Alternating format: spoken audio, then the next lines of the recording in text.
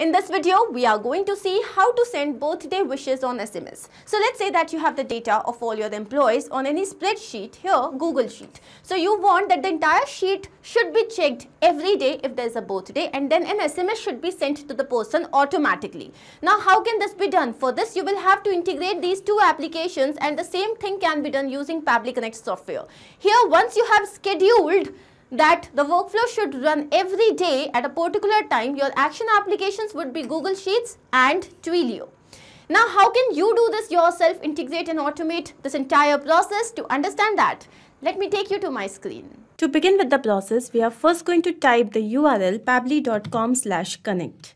And as we do that, here we have reached the landing page of this software. On the right hand side, you can see tabs, sign in and sign up for free. If you are an existing user, simply sign in. If you are a new user, click on this tab, sign up. It won't take more than 2 minutes, and also at the time of account creation, you will get 100 free tasks. Now, since I already have an account here, I'm simply going to click on sign in. Here we have reached the all applications page. Let's click on access now for Pabbly Connect. And here we have reached the dashboard of the application. On the right hand side, you can see a tab, create workflow. Let's click on this. And here we have to name our workflow. So here my objective is that I have some information of all my clients or customers or employees on Google Sheets. And now I wish to send them birthday wishes on SMS. Like basically I want to send an SMS to them. So I'm going to write Google Sheets Twilio integration. So I'm going to use Twilio to send SMS. Let's click on create. Now here we have reached another window which has got two significant events. One is trigger, another one is action. Triggers and actions are basically those two principles or concepts on which this entire automation works. Trigger is when this happens, and action is do this. Basically action here is the response of your trigger application. Now I'm going to here first schedule the workflow. Basically, this is a feature by Pabbly which helps us in scheduling this workflow. So I want it to run every day at, let's say, 10 o'clock in the morning. And now I'm going to click on save. So here we can see that how often do you want to run your workflow? It's saying every day. This is the UTC time, which is around 5.5 hours prior to our time, local time. And this is the local time. Once this is done, now I want to fetch the current date so that I can map it with the date which is there in my Google Sheet. So I'm going to click on this, and here I'm going to use a feature by Pabbly which is date time formatter. Let's click on this. Now the action event here would be to fetch the current date. Let's click on connect. And now the basic format that I want to select is date, month and year.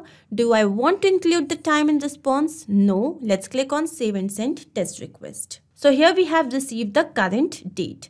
Once this is done, now my objective is that I have to search for all the data which is there in my Google Sheet. So now I'm going to add another action step over here. And this time the application is Google Sheets.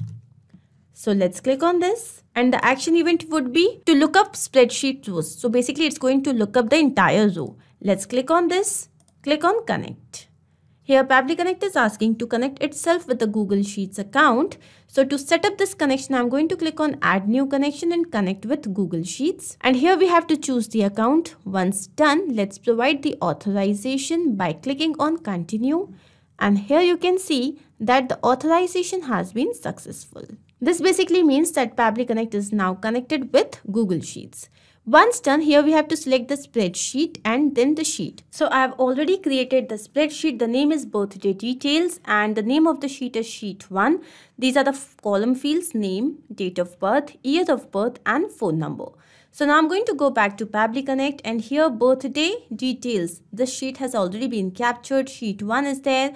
Now the lookup column. Which particular column do I want to look? I want to look at the column number B. So here I'm going to write column B and then the lookup value.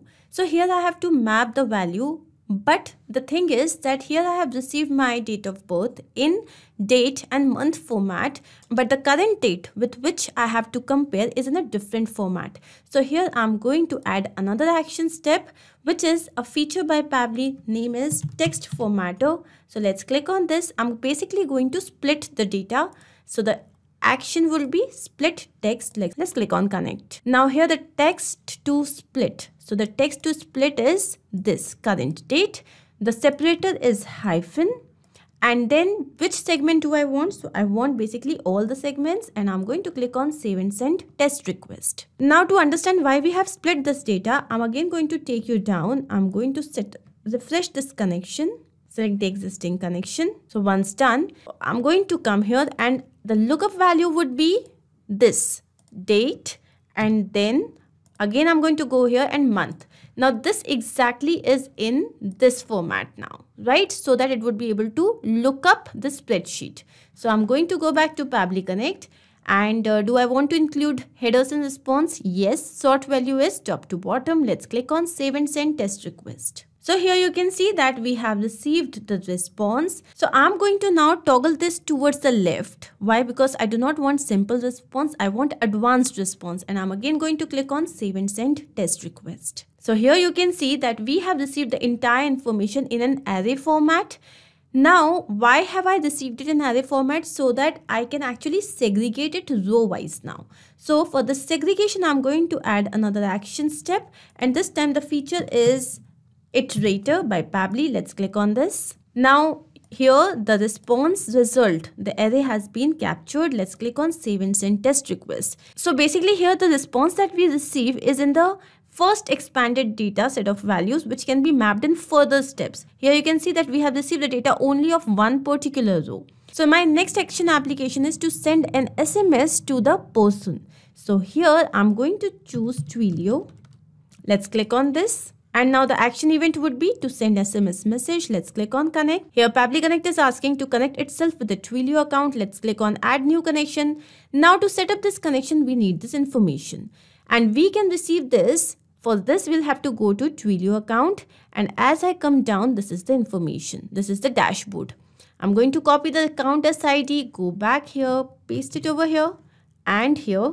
And then the authorization token is this. So copy this, go back to Pabbly Connect and paste it. Once done, let's click on save to set up this connection. Here Pabbly Connect is connected with Twilio.